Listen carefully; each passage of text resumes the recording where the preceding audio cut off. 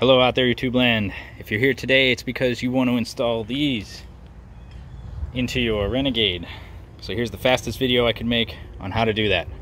To start, let's see your old stuff. So without putting your foot on the brake, just go ahead and hit that start button and you're in accessory mode. You can then go ahead and hit the turn signal and you should see that the turn signals are working. You have 3. If you're really lucky, the only tools you'll need are a stubby screwdriver and your needle nose pliers. Let's get to it. The first thing is getting the old one out. To do this, we come to the inside, we find that metal clip that's on the top, and we just go ahead and we push down on it and push out, and it pops right out. Here's a unique side-by-side comparison. We'll explain why you can have both of them plugged in at the same time later on, but for this particular example, we're going to go ahead and remove the old one simply by pushing down on the clip and removing the clip from the brown bulb holder. We do not need this anymore. We can actually go ahead and get on to step 2, which is to take this connector and do that. We will not use that again. Turn your wheel to the opposite side of the one that you're changing the bulb on so that you can get to the 2 plastic screws that are there. Using your stubby screwdriver, unscrew them almost all the way, they will stop, and then pull on the panel and it will pop out and you should have one complete piece. And there you can see the panel. As I said, you don't have to take them all the way out. The clips will release before you get the panel all the way out. We just set that aside. The next step is to get a hold of the blinker bulb that is in with the daytime running lights in this particular location. To do that, we come around to the hole that we've just opened up.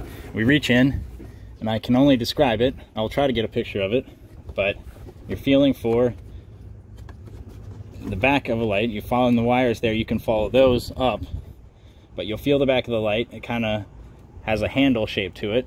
You twist it to the right in this case because we're on the passenger side, and it will come out, and then you'll have your bulb. In this particular example, I've already had this installed, so I'm kind of going backwards for you. But what you would do is feed the side of the wire with the 2 connectors down inside, leaving the single one out, input your bulb into it, find on here there's a side with a small little protrusion there, and it lines up with the hole here, one of these 2 notches. Put it in, turn it 90 degrees, and you're all set. Undo the plug from the original blinker light that you have simply by lifting up on the connector and pushing it off. Then take the plug that came with your kit, the female side, and plug that into that location.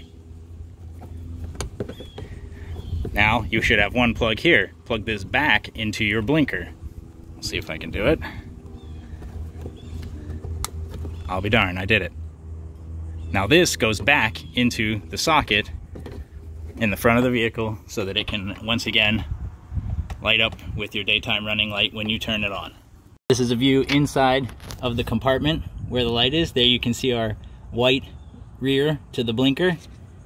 Down lower is our fog light. Make sure you don't pull that one off. But you turn that one way or the other. They're different on both sides. And it will release and pull back towards you. If you ever want to change your daytime running light to the LED, it's right to the left of it, or right to the center of the vehicle from the side you're on. With the bulb in the light, it should look like this, all the way seated up to the ridges for pulling it out. Now I chose this side because it has a bit of an issue. We'll see if we can replicate it again. It's something that I see a lot, where you push it in and it doesn't stay. You can't, no matter how hard you push it, it pops out. So here's the fix for that. You have to come back inside here with your needle nose pliers and pull on the clip. It took me 3 tries to set this shot up, so let's see if I can do it in an amenable fashion. It stayed in no problem. So in this side, we have to hold it in. We have to come back to the inside here. I'll see if I can do this. This is try number 4, by the way, with this. And we'll go ahead and we'll grab our pliers. Nope, this isn't gonna work. So we come in here with our needle nose pliers, we grab the clip, and we pull that clip in, and then of course we hear it pop, and now it stays in. Let's try that again. Doesn't stay in. As you can see, we push it, Oh, and now it stays. Of course it does. Well, that's how it should work. Make sure you put your panel back on, and you're all set.